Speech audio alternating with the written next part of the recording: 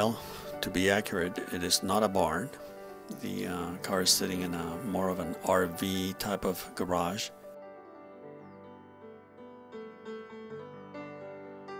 And as you can see, it's rough, but nevertheless, it is a 1972 Corvette convertible LT1. And the interesting thing about this car is that it's not only a convertible, but it also has AC, which is, I think, pretty rare. And it's in need of a full restoration.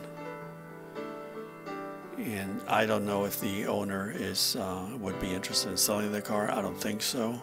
But anyway, the car needs a full restoration. And it seems to be all original. I tried to look at the engine number to match it with the VIN, but it is pretty hard to see under there, and it's not, you know, very easy to read. So I did not dig deep enough to confirm that. But the owner tells me that is the original engine. It is also a 4-speed car, which is a must-have for a C3 Corvette, I believe. And here you can see the pillar VIN number and the all-important letter L there, which indicates it's an LT1. And again, it's going to need all the interior trim. It's going to need a new dash. It's going to need seats. It's going to need everything. The carpet is ruined. It has some cracks here and there.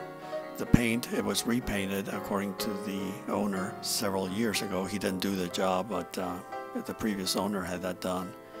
And the paint is just shot. A few little pieces, trim pieces missing, but he tells me he thinks he has most of the stuff. And being a convertible, it has, of course, the soft top, which is under that lid.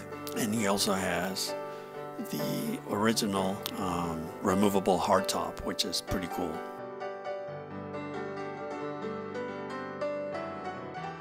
Yeah, again, it's in need of a full resto.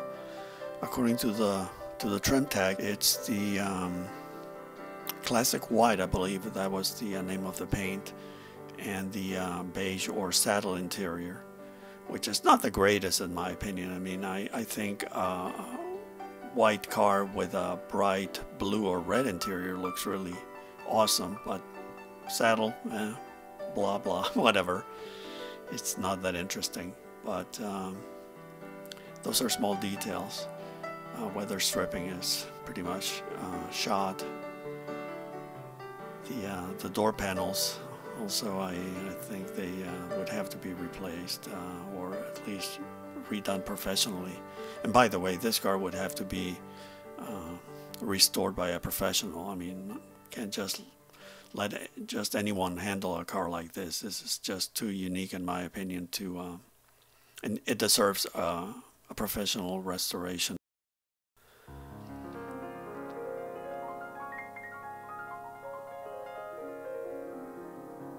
And yeah, someone added at some point those trim line stickers. And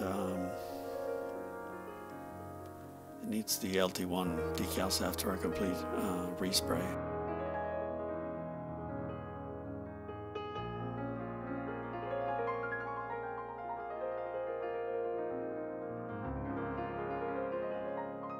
The frame, all that looks pretty solid.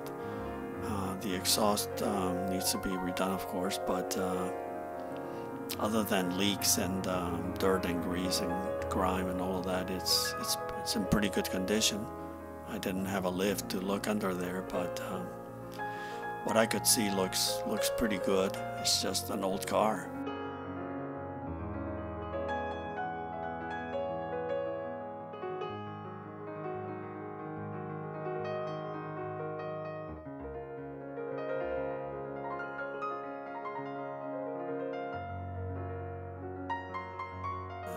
Of course, the passenger side, the door was stuck. We couldn't get it open, and I tried. The panel, I don't know if he probably has it somewhere, but it's not there. And again, the engine, everything looks legit. He told me he replaced the intake manifold, but he has the original. Same thing with the carb, I think. And I didn't even know that those cars had like a high-rise type of intake manifold. But yeah, I think the car is the real McCoy, and it would look beautiful after a full restoration, of course. But I don't know what the plans are. As far as I know, the owner wants to get it running again because it's been in that garage slash barn for probably well over a year. So after that, he may want to do some of the interior. I don't know. I don't know the exact plans, but again, in my opinion, the car needs to be fully restored. As you can see, those tires still have the blue on the white letters. They were brand new BF Goodrich tires, but that was over 10 years ago, so they also will need to be replaced.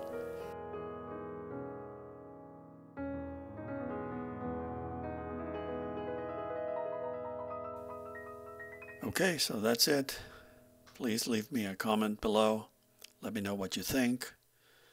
How much would you pay for a car like this in this condition? How much money would you spend restoring a car like this? That's it for now. Thank you for watching. Take care.